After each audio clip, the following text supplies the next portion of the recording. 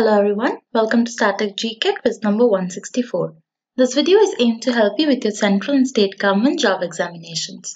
I'm Trisha from GKToday and I'll be taking you through this. Which is the only state in India producing mukha silk? The correct answer is Assam. Mukha silk is the product of the silkworm Antheria assamensis, endemic to Assam. The silk produced is known for its glossy, fine texture and durability. Which among the lines is a boundary between France and Germany? The correct answer is the Siegfried Line. This line, known in German as the West Wall, was a German defensive line built during the 1930s opposite the French Maginot Line. Kwashiorkor disease is caused by the deficiency of which of the following? The correct answer is proteins. Kwashiorkor is a severe form of malnutrition caused by a deficiency in dietary protein.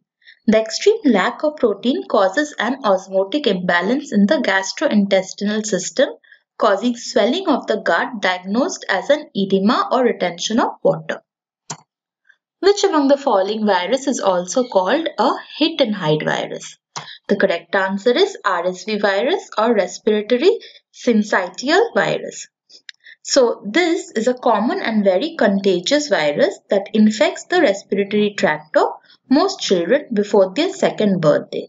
For most babies and young children, the infection causes nothing more than a cold. There was a single supercontinent called Gondwanaland in the Upper Paleozoic and Mesozoic era. India, along with which of the following were included in this supercontinent? So if you look at the image, you can see what it used to be previously and what the present day continents are. The correct answer here is Africa, South America, Australia. So according to Alfred Wegener, the entire landmass of the globe was together about 280 million years ago. It was termed as Pangaea, a supercontinent. The huge water body surrounding Pangaea was known as Panthalassa.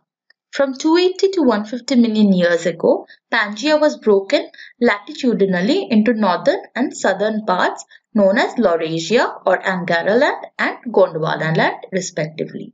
Gondwana included Antarctica, South America, Africa, Madagascar, Australia, New Guinea and New Zealand, as well as Arabia and the Indian subcontinent, which have now moved entirely into the northern hemisphere. Which among the following plateaus in India lie between Aravalli and India range? The correct answer is Malwa Plateau. Malwa is a historical region of west central India occupying a plateau of volcanic origin. Geologically, the Malwa Plateau generally refers to the volcanic upland north of the Vindhya range. Kudremukh National Park is located in which of the following states? The correct answer is Karnataka. Kudremukh is a mountain range and the name of a peak located in Chikmagalur district in Karnataka, India. It is also the name of a small hill station cum mining town situated near the mountain, about 48 kilometers from Kakala, around 20 kilometers from Kalasa.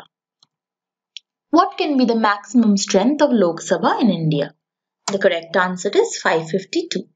The maximum strength of Lok Sabha is 552 members, of which 530 are elected from states, 20 are elected from union territories, and 2 are nominated by President from Anglo-Indian community if the President feels that the community is not adequately represented in the House.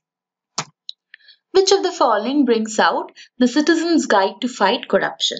The correct answer is Central Vigilance Commission. Central Vigilance Commission is an apex Indian governmental body created in 1964 to address governmental corruption. In 2003, the Parliament enacted a law conferring statutory status on the CVC. Which among the following is not included in Human Development Index? The correct answer is social inequality.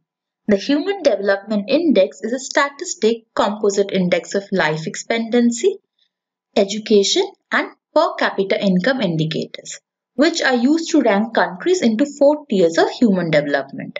A country scores a higher HDI when the lifespan is higher, the education level is higher, and the GNI per capita is higher.